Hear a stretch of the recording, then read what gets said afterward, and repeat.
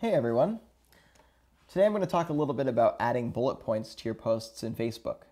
Now, there are going to be different instructions depending on if you're a PC user or a Mac user, but bullet points either way are a great way to really organize your thoughts a little bit better when you're writing a message to someone, when you're chatting with someone online, however you're doing it. It's just a nice way to organize your thoughts. So I can jump on here, find my friend Mike Holloman, and because I'm using a Mac, I can hit Option 8, and that will give me a bullet point. So try that right now. You hit the button Option and 8, and you get bullet points. So it's easy for me to say bullet point number 1. I hit Option 8. This is bullet point number 1. So that's like your first point of whatever list you're trying to make.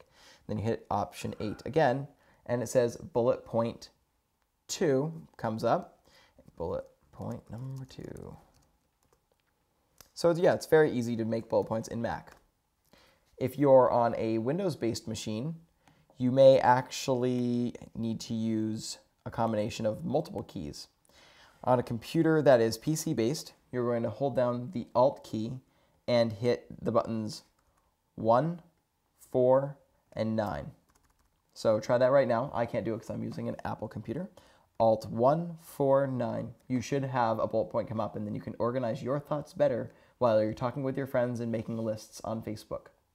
My name's Anders Johnson, and today I showed you how to make bullet points on both PC-based systems and Mac-based systems in the Facebook universe.